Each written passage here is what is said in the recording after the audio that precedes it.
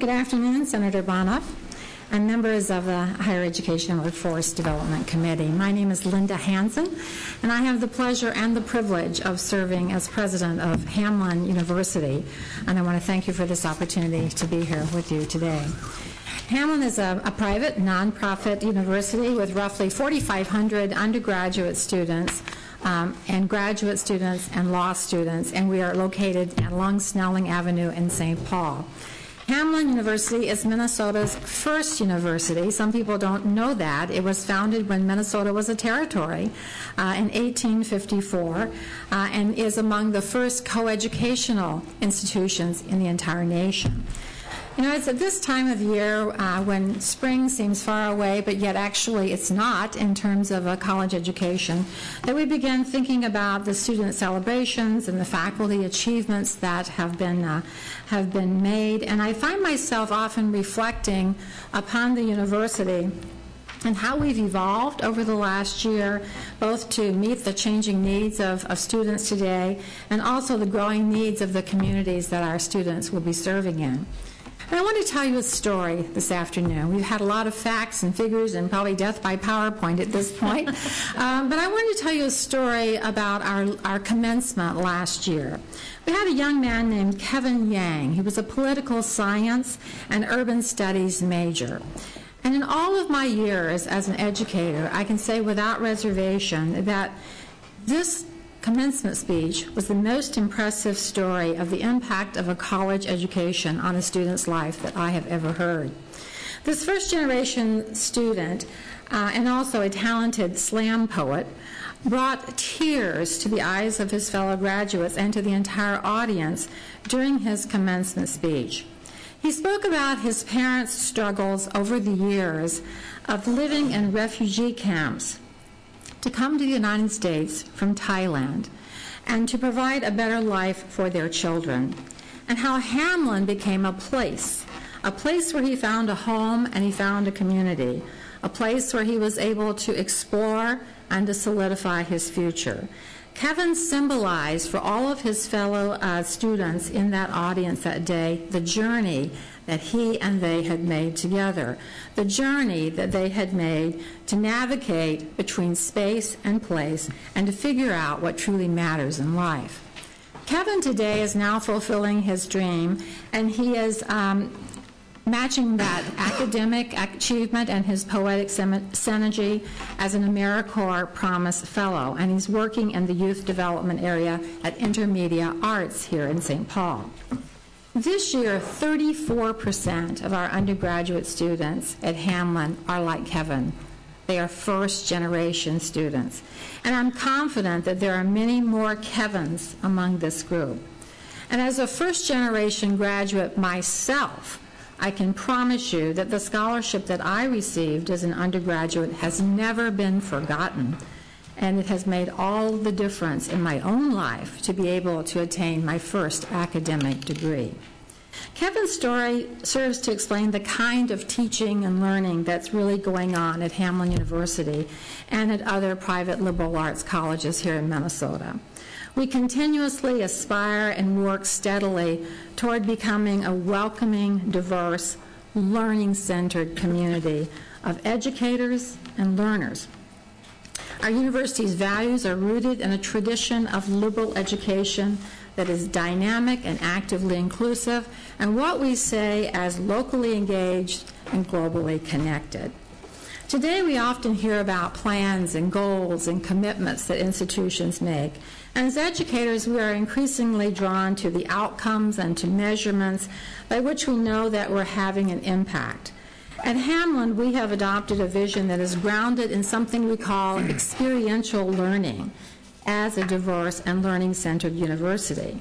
Now, I certainly believe that all Minnesota colleges and universities are committed to becoming and being accessible and to providing achievable options for students who are willing to put in the time and the energy to seek a college degree. And while all 17 MPCC institutions are uniquely different, we all share common goals of providing learning outcomes that are measurable, sustained, and transferable to a career or to graduate school after commencement.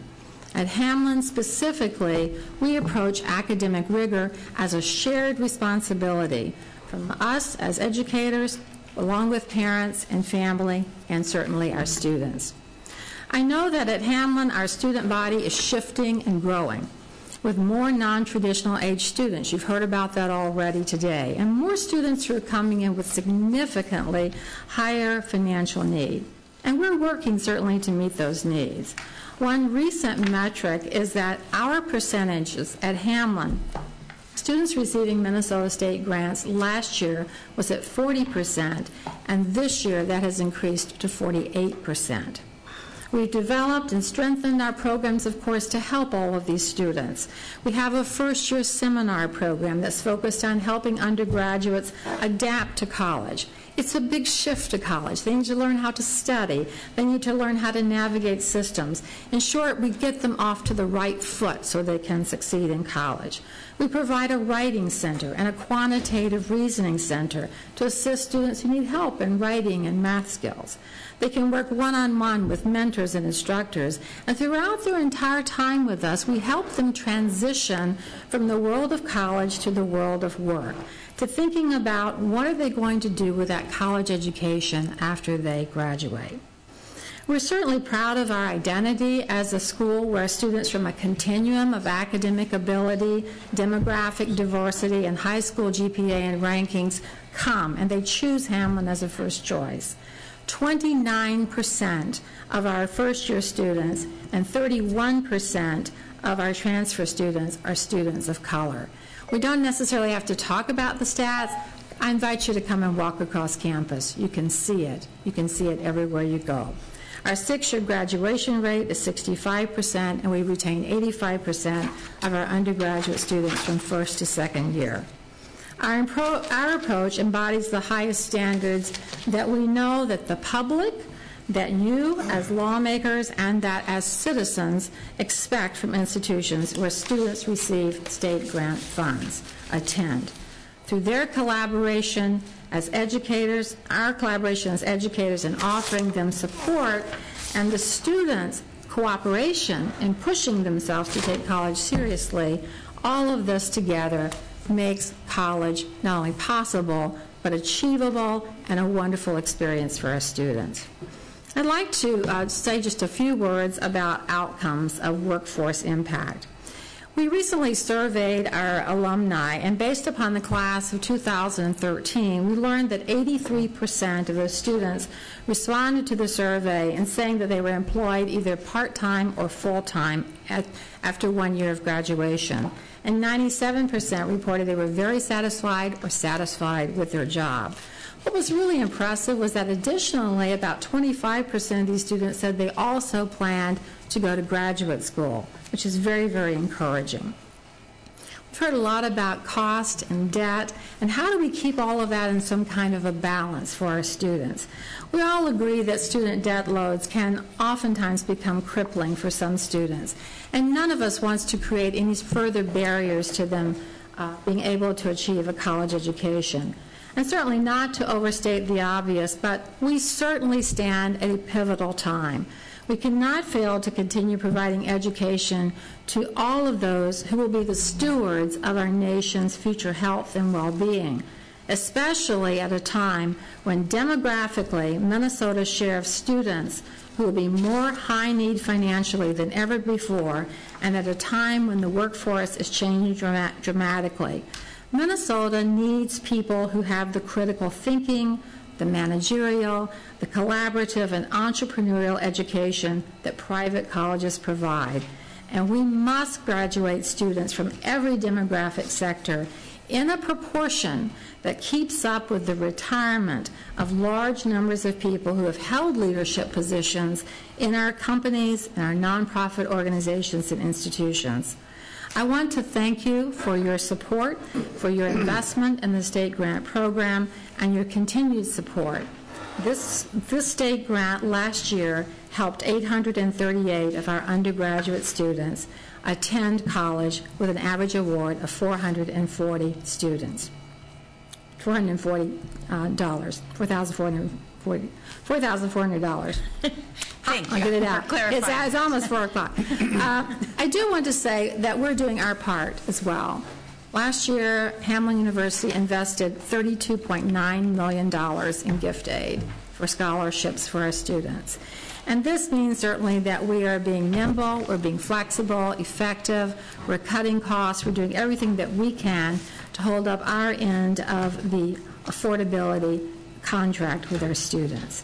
One of the things that we are doing that's very innovative, I just want to share with you, is that even sometimes the cost of textbooks becomes a tremendous barrier for students to be able to go to college.